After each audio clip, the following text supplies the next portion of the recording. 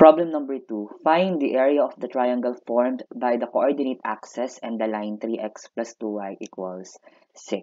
Okay, so whenever we are solving a math problem, dapat natin i-take into consideration yung mga given or kung ano ba yung mga hinahanap. Okay, first, ang hinahanap dyan ay area of the triangle. So sabi dyan, find the area of the triangle. So paano naman daw nabuo yung triangle? So meron tayong dalawang given dito. Yung una, it is formed by the coordinate axis and the line 3x plus 2y equals 6. Okay, so para ma-solve natin to, first we have to graph our line 3x plus 2y equals 6. So para mag-graph natin siya, hindi ko lang mape-perfect yung ating, ayan, yung ating x and y axis. Ayan. So that is our x and y axis. So paano natin to mag-graph on our plane? Okay, so first, we are going to get, again, the graph natin yung ating line na 3x plus 2y equals 6. So we are going to get our x-intercept and y-intercept. So to get the x-intercept, we are going to let y be equal to 0. So it will become 3x plus 2 times 0 equals 6. And then 3x plus 2 times 0 is 0 equals 6. 3x plus 0 is 3x equals 6.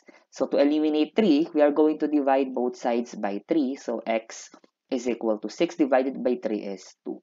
Okay, to get the y-intercept, in the same manner, gagawin naman natin 0 yung ating x. So it will become 3 times 0 plus 2y equals 6. So 3 times 0 is 0 plus 2y equals 6.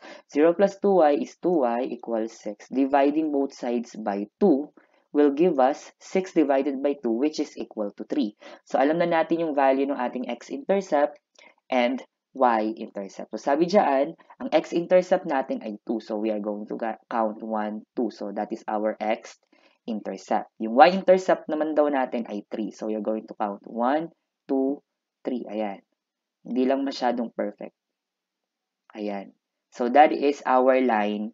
This is our line 3x plus 2y equals 6. Okay. So paano naman po natin malalaman or masasolve yung area of our triangles? Again, we're going to use the formula for the area of a triangle. So the formula is A is equal to, or area of a triangle is equal to 1/2 base times the height. So we can see here that we have 2 units sa ating base at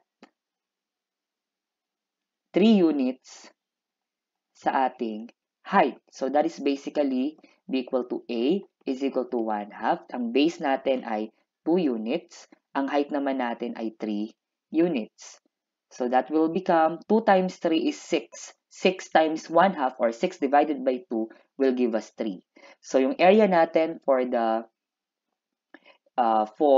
triangle formed by the coordinate axis and the line 3x plus 2y equals 6 is 3 square units.